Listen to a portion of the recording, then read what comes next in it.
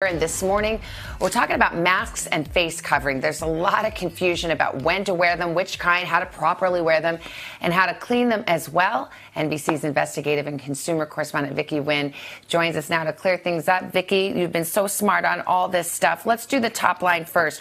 When should we be wearing masks? You and I are inside right now. We are not wearing them. But when do you need to? Well, the CDC's guidance on this is very clear. Anytime we are out in public, we should be covering our nose and our mouth. The intention behind this is to protect other people. The idea is we could be sick, we could be infected and asymptomatic, not showing any symptoms. So you wear a mask, you're protecting me. I wear a mask, I'm protecting you. It's especially important if you're going to be in an area where it's very difficult to socially distance, meaning a pharmacy or a grocery store. Real quick, what if you're out running or exercising and you don't feel like you're around people and it's hard to do that with the mask? Can you skip the mask then? This really depends. Are you going out into an open space just with people in your own household where you can guarantee 100% you're not going to come into contact with anyone else? Under those circumstances, sure, you can go out without a mask. But if you're going to a park or a hiking trail or walking along a path where you might run into another person walking their dog or going for a jog, you should have that mask on. Again, this is to protect other people, and it's very important that we all get on board and do this, especially now that it is the recommendation of the government. And in a lot of states, they're requiring this anytime you're out in public. Okay, we know that the N95 mask, surgical mask, those are for our first responders. You can make your own at home, and I know you know how to do it, right? Yes, Hoda and I did this a couple weeks ago, actually, following the guidance of the CDC. I brought it back in. It's basically a piece of rectangular fabric. You fold it into about thirds, put on these two little elastics on either side, fold it in like this, and then you're going to loop them over your ears.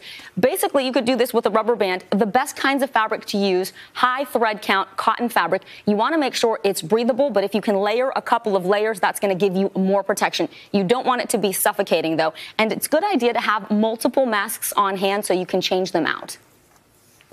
What about fit? Okay, this is really important, Savannah.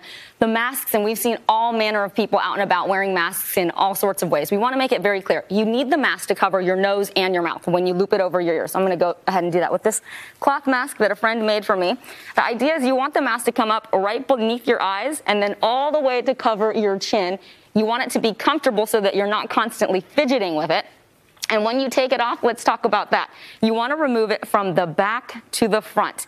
And when you get home, the first thing you should do is not take off your mask. You should be washing your hands first, then remove it from the back to the front. Don't touch the mask. Put it somewhere sunny because sunlight is a natural disinfectant. How often should you be washing the mask? Experts say it really depends. If you go out, you're wearing your mask, you go on a run, it gets wet or sweaty, you should wash the mask. Soap and water is fine. Throw it in the dryer. Make sure it doesn't shrink. If you're only wearing it for half an hour, you're going out to the produce stand, picking up some fruits and vegetables, coming back in, then you can probably go 2 to 3 uses before washing it. I literally have 5 seconds. What do you do if your glasses fog up? Okay, buy a commercial anti-fog spray or try this neat trick. Wash it in soap and water. Let it dry, air dry, without rinsing off the soap. There's supposed to be a small film that should keep the fog from coming onto your glasses. Okay.